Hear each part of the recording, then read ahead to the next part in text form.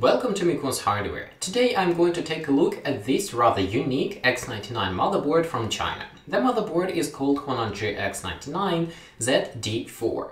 The difference of this motherboard and other Chinese budget or not very budget motherboards is the size. We have already seen multiple full standard ATX motherboards which have about this length, and we have also seen multiple different budget M-ATX motherboards from China. They have the same width as X99-ZD4, but they have slightly smaller depth, about like this. So this Huananzhi X99-ZD4, it has the full M-ATX size. The motherboard looks rather interesting, but its current price is a bit too expensive as for me. You can buy it from AliExpress for about 75 euros. The difference between Huananzhi X99-ZD4 and something like Miyconst X99 RS9 will be about 20 euros. The biggest question to ZD4 is it able to handle E5-2678 v3 or other CPUs with 120W TDP? But first, let's take a look at the technical specification of Huananzhi X99-ZD4. Unsurprisingly, the motherboard comes with the LGA 2011 socket mounted on top, and you can install Xeon E5 v3 v4 CPUs as well as Intel Core i7-6800 and 5000 series.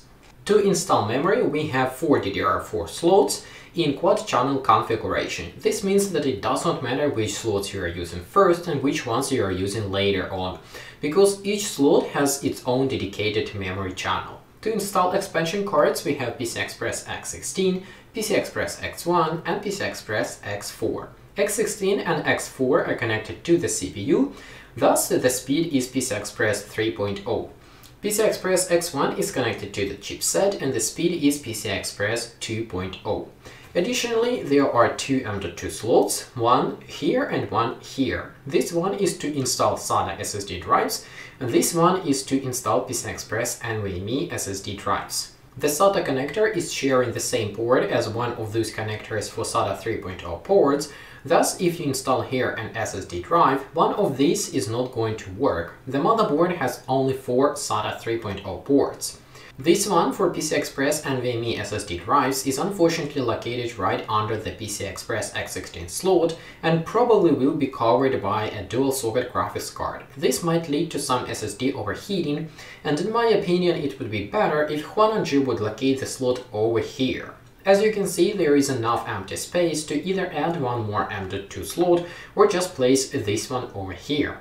It would also be just better if they flip the location of these slots, because the SATA SSD drives are usually heating up much less than NVMe SSD drives. For the front panel, we have everything you would wish for: audio exit, 3-pin fan connector, and here you will find one more 3-pin fan connector. Then we have a COM port, debug LED, front USB 2.0 header, front USB 3.0 header, additional 4-pin fan connector, and clear CMOS jumper. This jumper is the clear CMOS function. Then we have a debug LED or postcode screen, which is rather annoying. I know that some people like to have it because it helps debugging while you're assembling computer, but if you compare the time you use the computer and you assemble the computer, you will figure out that this postcard will probably be used like a fraction of your time. If you have a chassis or a case with a transparent side panel and you're trying to make your computer look nice, it's pretty annoying to see these red digits or letters through the transparent side panel if you're trying to make a neatly looking gaming computer. This figure is also rather annoying. I will probably have to do something about it, but it beeps on every start, which I really hate about it. Of course, here you will find exits or connectors for the front panel buttons and LEDs. The BIOS chip is located over here, which is very good because there is nothing around the chip, and you can freely connect your clip from CH341A or some other external USB flash programmer to read or write the BIOS. The 24-pin power connector is over here and the 8-pin power connector is over here. Location of both of the connectors is rather good, which I like. 4-pin fan connector for the CPU fan is located over here, which is also not bad. Let's take a quick look at the SATA ports on this motherboard. So unlike other cheap Chinese motherboards, this one has got 2 extra SATA 2 ports. These orange ones are SATA 3 and these black ones are SATA 2. The SATA 2 ports are rather slow and you would probably not want to use it with quick SSD drives, but it is just fine for slow hard drives. On the back side we have a slightly different configuration compared to the cheapest boards. Here we have 2 PS2 ports, 4 USB 2 ports, 2 USB 3 ports, then we have 2 additional USB 2 ports, Ethernet port, and an audio codec. The audio codec is Realtek ALC887, which is significantly better than the cheapest one, Realtek ALC667. The power delivery system consists of exactly the same 3-phase PWM controller, but we will talk about it a bit later. As always, all my test results you will be able to find in my PowerPoint slides by the end of the video, so if you're interested in all the technical details and everything I have tested, just go to the end of the video and scroll through the slides.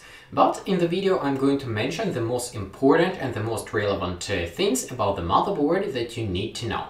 Let's start with the CPUs which have limited number of PCI Express lanes, such as i7-5820k and i7-6800k.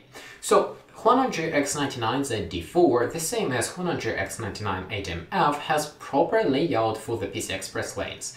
If you install a CPU which has limited number of PCI Express lanes, everything on the motherboard is working properly fine except of this PCI Express X4 slot. This slot is connected to the PCI Express lanes on the CPU, which are missing on i7-5820k and i7-6800k. Any other Xeon CPU which you can install on this motherboard has 40 PCI Express lane. That's why even if you install the cheapest E5-2678V3, this PCI Express X4 slot will be functioning correctly at PCI Express X4 3.0. In my previous video, when I was testing Miyconst X99-RS9, when I was installing i7-6800k, I reported to have an unknown device in the device manager. So this time I had a bit more time to investigate and dig out what is that unknown device. It turns out that that unknown device is Intel Turbo Boost Technology 3.0. That technology is only implemented with i7-6800k and not present with the Xeon CPUs. That's why I did not see the unknown device with the Xeon CPUs, but seen it with the i7 CPU. For some stupid reason, the driver is no longer available from the official Intel website and you have to download it from some other sources. Nevertheless, after manually installing Intel Turbo Boost 3.0 driver, the unknown device is now known and is recognized as Intel Turbo Boost 3.0 technology. So everything is working fine and there is nothing fishy between Huananzhi and i7 CPUs. Huananzhi X99-ZD4 works well with this GT710 when I install it into PCI Express X1 or PCI Express X4 slots. During the test, I have also figured out that sometimes the graphics card is not recognized by NVIDIA drivers, but recognized by GPU-Z. After tweaking and trying to figure out what's going on there, I have figured out that I really need to push down the GPU into the slot in order to be recognized by the NVIDIA drivers. It's probably related to the fact that some of the contacts might not be secured well enough because this PCI Express X1 and PCI Express X4 slot do not have this secure and lock mechanism to keep the device in the slot. Thus, it may be the case that Huananzhi X99-8MF also works fine with this NVIDIA GT710 graphics card and I was just not able to secure it well enough in the motherboard. If I will have a chance, I will retest it, but for now I can tell you for sure that it works well with Huananzhi X99-ZD4. I have also tested this X4 slot using external SSD adapter and the slot is working fine with PCI Express 3.0 X4. To test USB 3.0 ports, I have used my external Samsung SSD, which is Samsung T5, which is my standard usual equipment to test USB 3.0 ports. And as you probably know, multiple cheap Chinese motherboards are hanging, lagging and crashing when running Crystal Disk Mark over USB 3.0 ports with this SSD. Huananzhi X99-ZD4, the same as X99-8MF, completes the benchmark in 5 to 6 minutes, which is a very good result. Yes, during the benchmark the system was hanging a little bit, but it did not crash and didn't do any weird stuff. The hang was resolved pretty quickly and the benchmark was completed. The same behavior I was observing on multiple other branded motherboards, thus I would not be concerned about it. The USB 3.0 speed is slightly slower than expected, but it's much better that we are having a properly functioning USB 3.0 ports, even though they are a bit slower than you would get from the modern chipsets such as Z490 or B550. Another good thing about Huananzhi X99-ZD4 is a properly functioning sleep mode. I have tested Windows 10 x64 and I have also tested Ubuntu 20.04. Sleep mode works well on this motherboard. System goes to sleep and wakes up, not like Miyconst X99-RS9, which goes to sleep and then never wakes up. Additionally, I can say that Huananzhi X99-ZD4 boots up much faster than my Huananzhi X99-TF. I'm not sure what it is related to, but ZD4 is just booting faster than X99-TF. One extra thing that I would like to mention is the audio codec used on ZD4. This motherboard uses a Realtek ALC887, unlike the other cheap Chinese motherboards which are using Realtek ALC667. I am not a musician and I have quite bad hearing, but even me, I can hear a difference in the audio quality.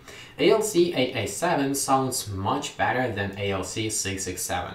I'm not sure if this is important for you or not, but it's good to know at least. Even though Huananzhi X99-ZD4 does not have major flaws, it still has the standard Chinese issues, such as non-working power temperature sensors. So, you will not be able to observe how much power is consumed by your CPU due to the cheap power delivery system.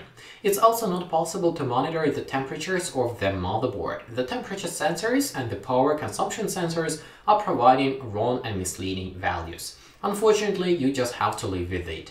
Another issue is that the smart fan function is only working for the CPU fan connector. This additional 4-pin fan connector is not regulatable from the BIOS, and you will not be able to adjust the fan speed from the BIOS according to the CPU temperature. I have heard some reports that you can use some external software to do that, but I did not have time to try that. Another downside of Huananzhi X99-ZD4 is that the stock BIOS does not have RAM timings configuration. Still, with the modified option, you can do that. I have turned to a GitHub user named Koshak1013 and he was kind enough to make me a BIOS modification with unlocked RAM timings configuration. This BIOS option, as well as multiple other Turbo Boost unlocked options, are available in Mi899.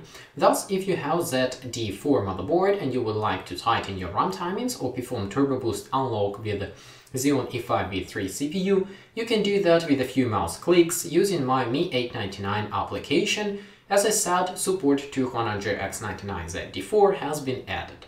Now, let's talk about VRM or power delivery system on Huananzhi X99-ZD4.